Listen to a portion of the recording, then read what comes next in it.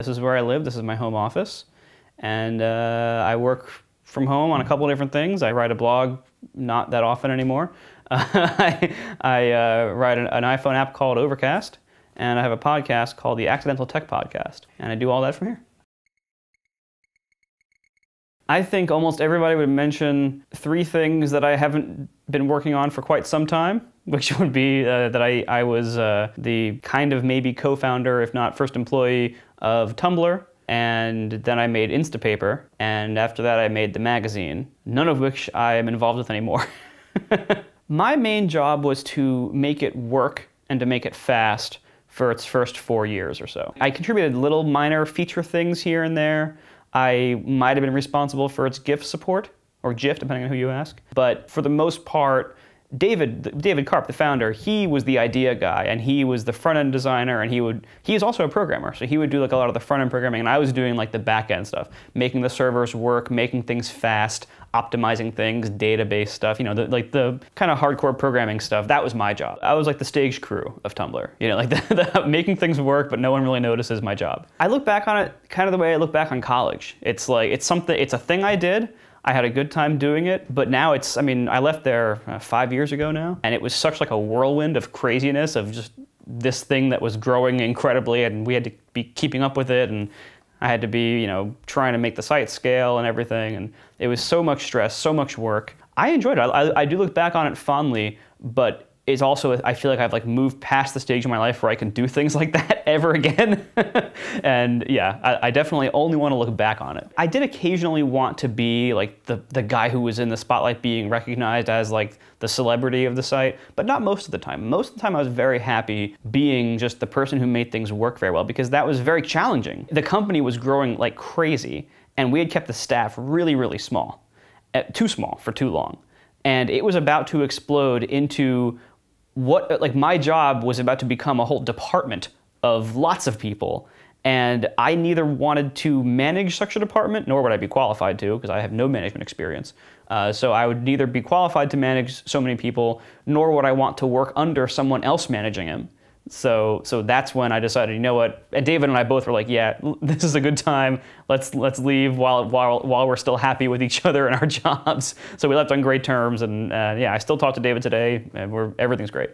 And do you follow Tumblr much? Like, do you use Tumblr? I don't really use it much. I still have my account, and I still have the app on my phone, and I will jump in from time to time to just browse and see some things if I'm looking for something to read or browse, or just waste some time with. But I don't really publish there anymore because most of my geek community uses Twitter as the primary place where they gather.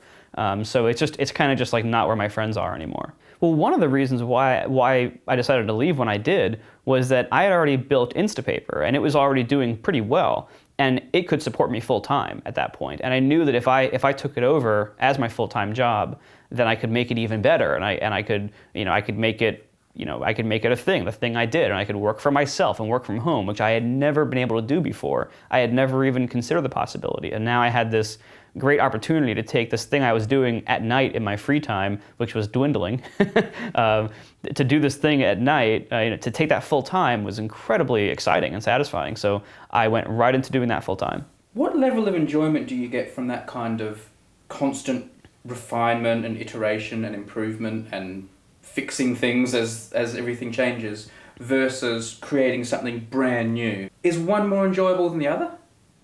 They're different satisfactions. I think you need a healthy balance of both to be happy as a programmer. A lot of programmers only love the creating new things part, and that can be challenging when then you're tasked with some boring task, because even when you're creating something new, there's like 10% of it that's actually that new exciting part, and then the other 90% of it is all the boring stuff you have to do to make that into something that you can use or sell or release. I feel like you have to kind of develop an appreciation for both, and really they both are satisfying in different ways. Like, I love being able to go in and delete old code that is no longer necessary because some change happened. Apple added some new thing, so then I don't need to do my own version of it anymore. So I can go and delete a bunch of code. I love that. It feels like you're cleaning, like spring cleaning. It feels like you're getting lighter. There's less stuff you have to maintain and worry about. So really both can be satisfying. Where is that tipping point? When do you let go? When do you let Instapaper go? When do you let the magazine go? When do you let any project go? Sometimes it's forced upon me. You know, like the magazine didn't really work out. It was not doing well under my stewardship, so I sold it to somebody who wanted to work on it. Instapaper was somewhat similar. It was doing well still, but I was no longer able to give it the amount of time and attention it needed. And so I decided to move on to new things and to sell or shut down my old things when, in short, I no longer want to work on them, or I no longer can work on them. That can occur if it fails. That can occur if the market changes. That can occur if my personal situation changes, if I have more or less time to devote to certain things, or if I just have a really awesome idea of something else I want to do instead. That doesn't happen very often. Most of my ideas are terrible. And I can recognize that early on, that, you know what, this idea that I thought was really cool, that I should not do that. Because even the things that I released that have been terrible, you haven't seen the other 100 ideas I had that were way worse than those. You've got a job that I think would appeal to a lot of people. Why have you been able to get away with this? Such a cool thing. I think it's a combination. I mean, certainly there has been some luck along the way. I'm not going to deny that. But it's also a combination of just being in the right place at the right time. Like, I was a little too young. I graduated from college in 2004. So I missed like the first web.com wave.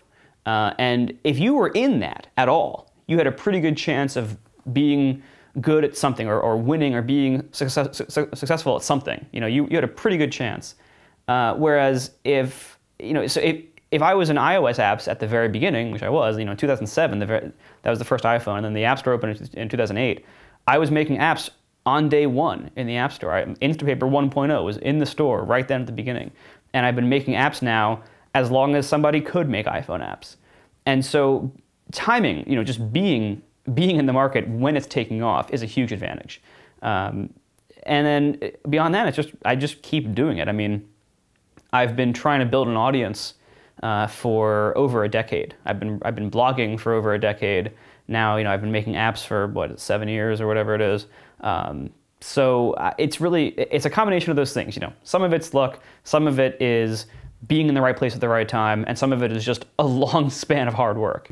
I started blogging in like 2002 or something. I mean, not well at all, but I've been writing for a long time like that. I started blogging more seriously in about 2006, 2007, and just been doing it since then. And that has evolved with the apps. Like when the apps came out, no one looked at my blog. My blog had no audience. I wasn't even on Twitter. Twitter didn't actually exist yet, I don't think, or it just barely. And so everything has kind of grown together. It helps to have all those things, because then like people who find my blog are then more likely to get my apps. People who know my apps first are more likely to read my blog. Now I have a podcast, and the podcast is getting popular, in part because I started it after I built these audiences, and in part because, again, the same effect. I have people who download the app might be interested in my podcast because they like the app.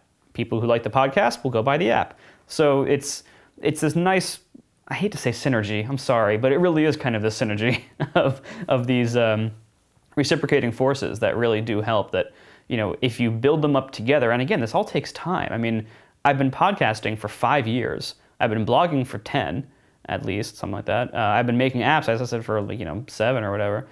So it just takes a long time to build up these things for most people, but that is kind of part of the fun of it. You know, it's the whole step along, every step along the way. Every time I would get like, wow, I just made a post that got 5,000 views, like every step along the way. Then, oh, next time I do a big post, it gets 10,000. And like every one of those has been exciting and awesome and something I never thought possible beforehand. And that's on a screen called Nitpicky Details. Every time I do things like this, I think it's a risk, and I think maybe it'll turn off some people. When you press the button and every again, time it's had the opposite rotates effect. around the character. So now he's back to his original facing direction,